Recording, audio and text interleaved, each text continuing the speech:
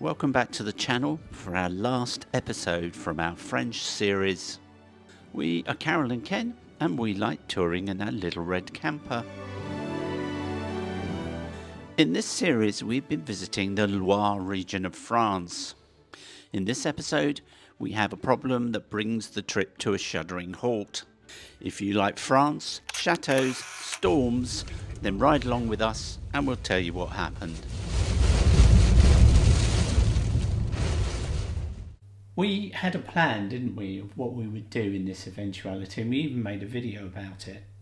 Yeah, we always said if we fell ill in the van, we should check into a hotel or an Airbnb until we felt better. At the end of the last episode, I told you that things had gone wrong and the trip had come to a sudden halt. So in this episode, we'll explain what happened. In the past, I've always said you don't need a toilet or a shower, but how wrong were we? So the time now is 10 to 6 in the evening.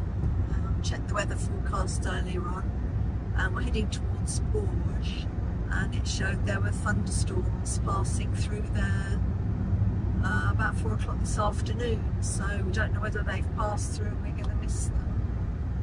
But I think we're meant to be getting some more rain tonight anyway. This part of France seems very flat, and there's some strange buildings here. I always love it when the light is like this against a moody sky. Reminds me of Salisbury Plain. Yeah, military area. No waiting on this road. Don't know what you do if you break down. Showing us a red area on the map as well. It's firing range. It's like the things you've been seeing where people can observe whether things are hitting the target. They've got barriers that stop you coming when they're firing, I suppose. They can let us out, we're alright. Stormy skies ahead. There's a big downpour over there. Turning towards the storm now.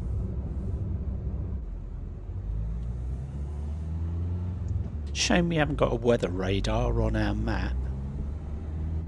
Well, it's pouring down over there for sure. According to Park for Night, there's a little park up just down here.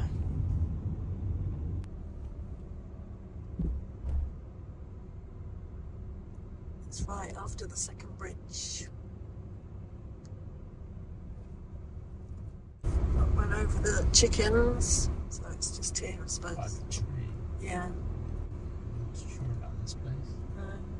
Okay, that's, I think, like someone's farm. I don't like this place. It's too close to people's houses. We'll go back to those parking spots we just saw and have a look at the map. have a think. We drove back to the village, but it still doesn't seem right here. We decided to move on and get closer to the next place we're visiting.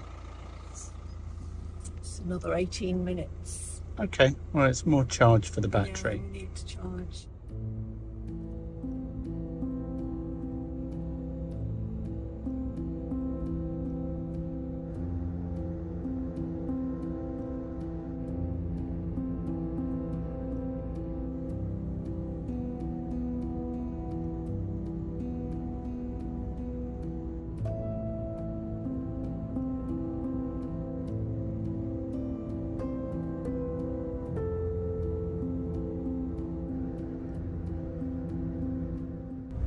Really cooking up now, isn't it? Yeah, I can feel it. It's not very muddy. 1, 2. This one. This one. 3.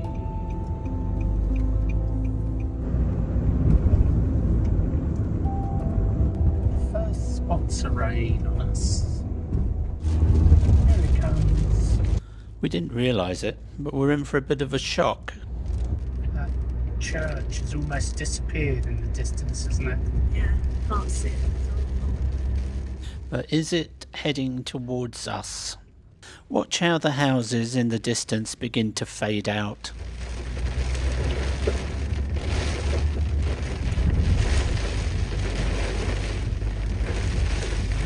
this is why you couldn't see it. Probably the heaviest rain we've ever been in, isn't it? Yeah, well, And look at the debris coming off the trees. It's like in America, in that hurricane. Yeah.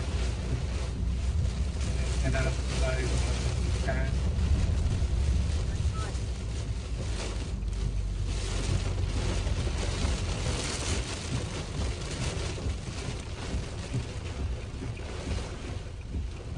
Careful of flooding here. Look at the gutters. Absolutely overwhelmed at the moment.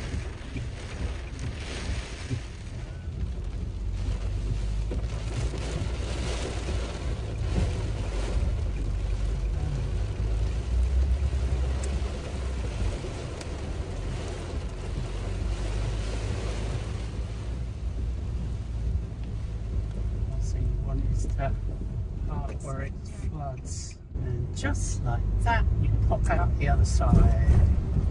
We've driven through the cloudburst and now it's over. Little kids got caught out in it, didn't they? They must be soaked. Yeah, you can tell this one. They are sopping wet, drenched through, aren't they? Debris in the road. She caught her washing in time. This is a dead-end road, so just make sure how far you go, whether you can turn round.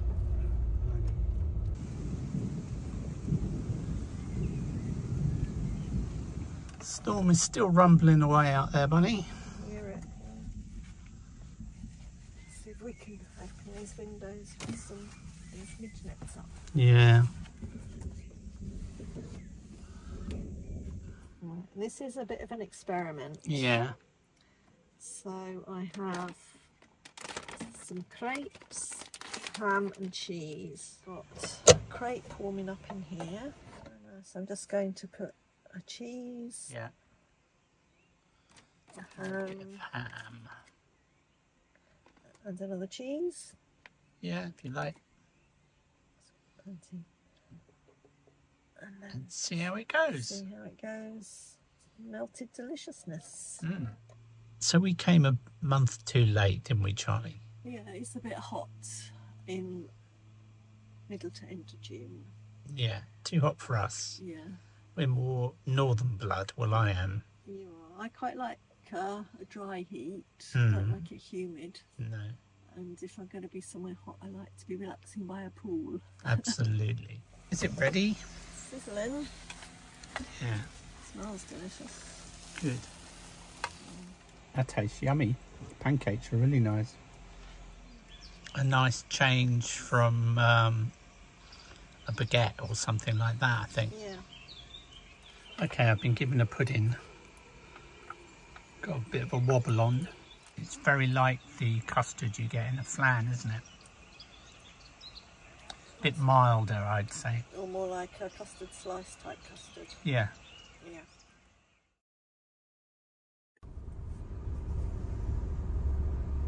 Right, it's another hot day. So we decided we're going to move on from this place without having to look around and try and make some progress. So we're skipping Bourges and we're going to head straight to Château de Chambord. Type one. The weather's a bit different to when we arrived last night in that torrential rain. Yeah, it's hot again, isn't it now? Yeah, it's going to get hot and humid again. It's very appropriate for Bourges. Thunderstorm.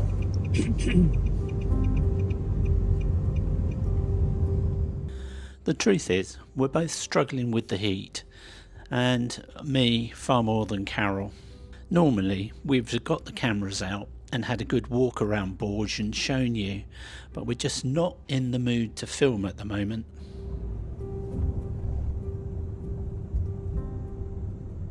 Wow, that's a massive drop off. Yeah. Go down there. Just gonna go here. It's very shady. Trouble is, we need solar for power and shade for the heat. By a fishing lake. Sadly, this place was a lousy choice for lunch. Oh, deciding against this place because there's some massive flies out there. Some really big biters out there. Big biters. So we guess there might be, as it's by a lake.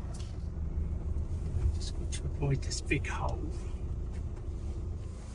Savage, that one. So it's felt really humid out there, didn't it?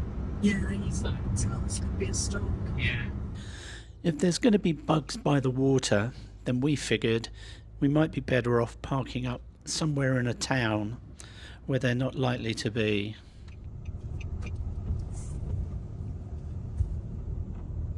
Yeah, I'll have a fan, please. I nearly pressed the button on ordering 2 more fans yesterday, because these are quite rare to find now, aren't they? The ones that we like. On Amazon. Yeah, I found some. Yeah. I might still do it today. But they were 40 quid for 2 of them. Wow, they've gone up in price. Prawn and crab sandwiches. Yummy. Charlie Brown's on the ham, cheese and coleslaw. Right, lunch was beautiful. Next stop, we're going to be at the Chambord Chateau. These speed humps are killers if you're not careful.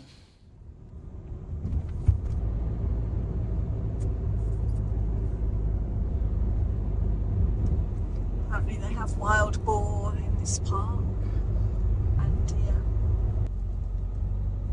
Surprised it's not busier. I thought there'd be a lot of people parked here visiting the chateau.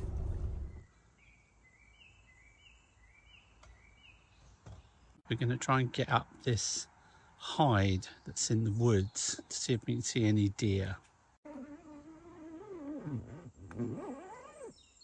We find by unzipping the tent that if you get any problems with flies or anything in the van, it's really good if you unzip the tent, because that gives a light at the top of the van and they all shoot up there, which makes them quite easy to catch and get rid of. We always drop the internal curtain whenever we leave the van, so nobody can peer in the back. Okay. That's everything. Okie dokie. Go on, Chutney, let's see if we can get up the hide. See a wild boar, wouldn't you? I wonder if it is a hide. It says on the map. Oh, it's very big, isn't it?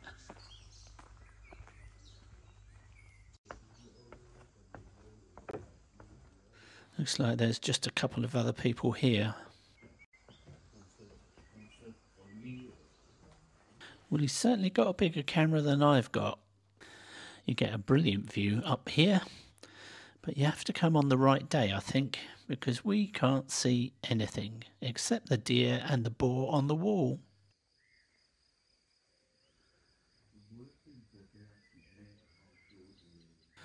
We stayed up here for quite a while, but we never did see anything.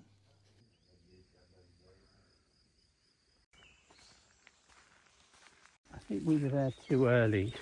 Yeah, come back at dusk. Come back at dusk.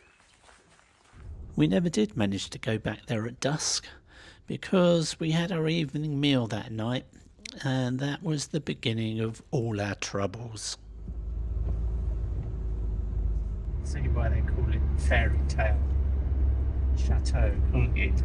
The skyline was meant to resemble the skyline of Constantinople. Right. The roof line.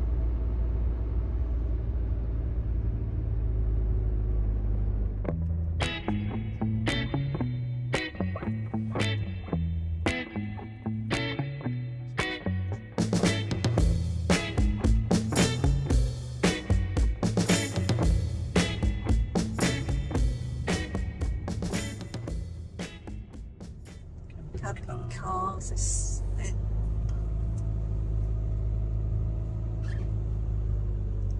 Advancement to the barrier, drive forward to the barrier. Just take your ticket.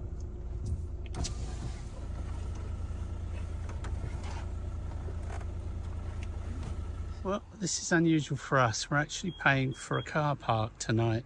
And that's because we're going to be looking around the chateau tomorrow. So that's all included in the parking fee. Fish and prawns. Delicious. I strongly advise you don't eat this, Ken. You might live to regret it, even if it was served with some yummy vegetables and a creamy sauce. That's yummy. I said that food tasted off from the first mouthful I took. Yeah, I don't know. I didn't taste anything wrong with mine at all, and I cooked them both the same. So whether you had a dodgy bit, or it could have been a prawn, but it was the fish. I tasted the fish, and it didn't taste that pleasant to me. But I put it down to the fact that it was lemon. It had lemon. Yeah, because you're not a big fan of lemon No. flavoured fish, are you? So No. maybe you just didn't like the taste of it. Yeah. After dinner, we went for an evening stroll to see if the chateau was illuminated, but I think we were a bit too early for that. Come on, frog, make the noise.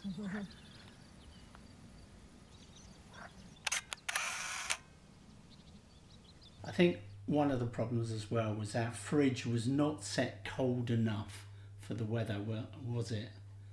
No, because we were having a problem because of the hot weather. We were parking in the shade, so the solar panels weren't working, so we weren't able to recharge the battery, so we couldn't have the fridge on too high. Yeah. And at one point towards the end of the trip, we were turning the fridge off. Yeah, overnight we were turning the fridge off. Big mistake, I think that, wasn't it? Definitely. Yeah, I felt perfectly fine, so I decided to go off and explore the chateau on my own. So this is what I saw.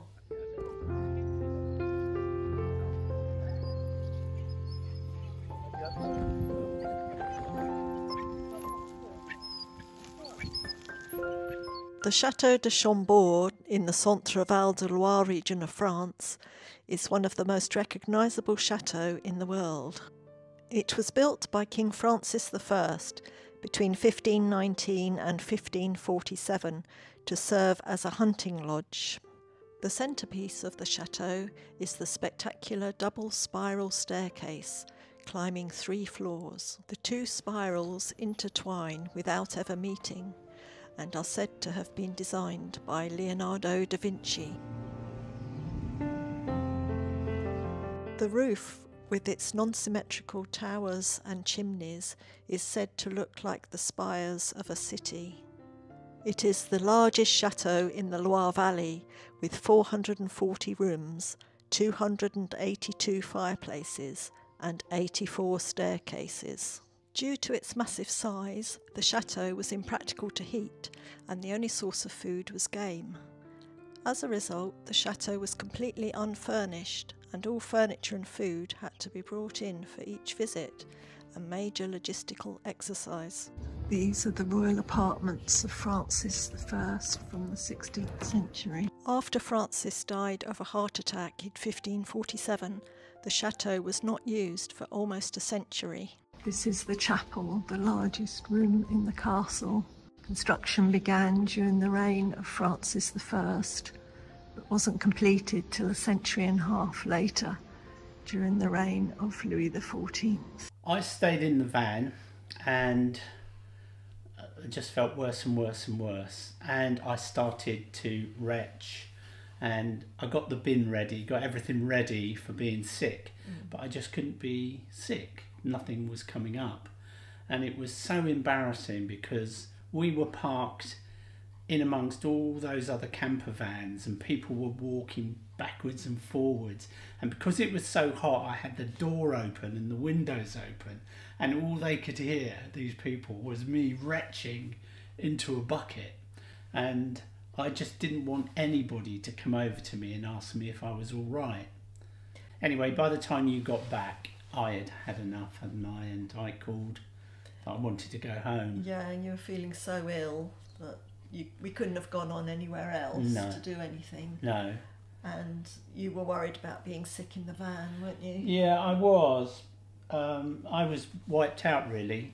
So we then made a beeline for home, didn't we? Decided then and then. I still hadn't been sick by this point, had I? No. So we planned the route, and it was going to take till 7 o'clock in the evenings, about 7 or 8 hours to drive to the Channel Tunnel. So we decided we'd just make a beeline for it. Yeah, I couldn't drive at all, and you drove it all, didn't you? In, well, basically 2 goes, wasn't it? I think we only stopped once. Yeah.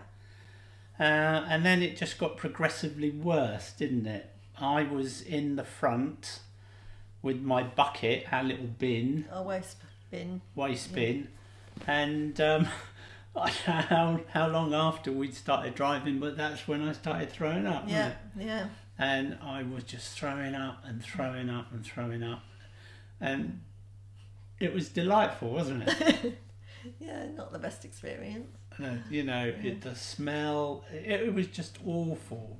I was just concentrating on driving and getting there as quick as I could. We had a plan, didn't we, of what we would do in this eventuality, and we even made a video about it. Yeah, we always said if we fell ill in the van, we should check into a hotel or an Airbnb until we felt better. Yeah, and that plan spectacularly failed, because when you're feeling so ill, you just don't have the energy to start looking for somewhere or want the hassle of trying to get into a hotel whilst you're throwing up, because I don't think they'd let you stay. No. The other problem was that it started coming out both ends, didn't it? And, you know... Without being too graphic. Without being too graphic. It was just an awful, you know, I had to change my clothes. I was still being sick, and there was, I can tell you now, there is no way I think you could walk into a hotel and try and check in. No. And also, I wouldn't want to inflict that on an Airbnb. No. And what would you do with all these dirty clothes? Well, a hotel room would definitely fail, wouldn't it? No. Because you've got nowhere to wash your clothes. Yeah. Or, you know, you wouldn't feel comfortable washing them in someone else's washing machine. No.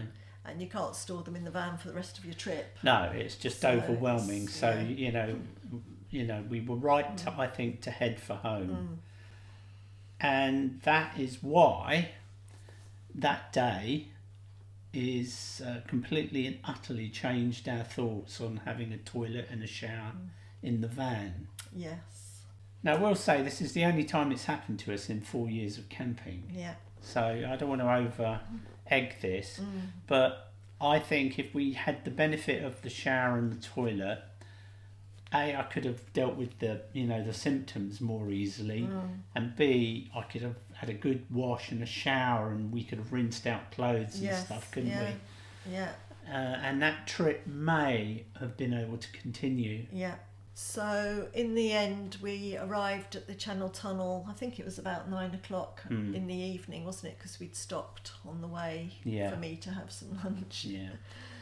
I was amazed you could eat while I was in that condition. Yeah, I was hungry. You didn't seem to have any problem. Well, I hadn't had any breakfast, no. So I was pretty hungry by then. When we decided we were going to go home through the Channel Tunnel, we didn't know how long it was going to take us to get there, so we couldn't book for a specific train. No. So for the first time, we booked a flexi ticket, which was about twice the price of a normal ticket. But it meant we could just turn up and go at any time. Yeah, and, you know, we wouldn't do that normally, but that was worth its weight in gold, because when we actually reached the tunnel, the whole area was in chaos, wasn't it? Something had gone wrong with the trains, and the terminal was jam-packed, and when we went through to board, with a flexi ticket you go into the flexi lane, and everything was a mass of traffic, wasn't it? Yeah. And we thought that there was no way we were going to get on the next train, and then lo and behold, what happened? They just come and call you forward from your lane. The flexi lane always goes on first. Yeah, no matter what. So we were very lucky. We just went on the next train. We didn't have long to wait at all. To be honest with you, that was money well spent, because I just wanted to get back. Yeah. And then the next part of the story is, luckily for us, our van fell through, didn't it? As it turned out, yes, we got to the deadline that we'd agreed with Bilbo's beginning of October. Yeah. There was no sign of our van having even been built. Yeah, by VW. Yeah. So they agreed that they gave us back our deposit, and that was the end of that. Yeah, I think it's fate, really. You know, it took this illness to make me change my mind on the toilet. Yeah, yeah. And the shower in the van. And then, luckily, one of our viewers suggested Consort, didn't they? Yes. I hadn't heard of Consort Motorhomes until Chris Wilcox, it was, who suggested it. Yeah, thanks Chris, because that made a huge difference. So we gave them a ring on the off chance the following day, and Scott, the owner of Consort, said he thought he could get us up and running in a van in 2 to 3 months, didn't he? Yeah. Which was amazing, seeing we'd waited so long for the VW. And the rest is history, because you've seen it in the videos that have gone before. Thanks for watching. We hope you've enjoyed this series in France. Yeah, with no idea where the next series is going to be. It could be in Little Red, or it could be in our new Campervan. If you've enjoyed this video, please give us a thumbs up, hit that subscribe button and share us with your friends. And we'll see you in the next one.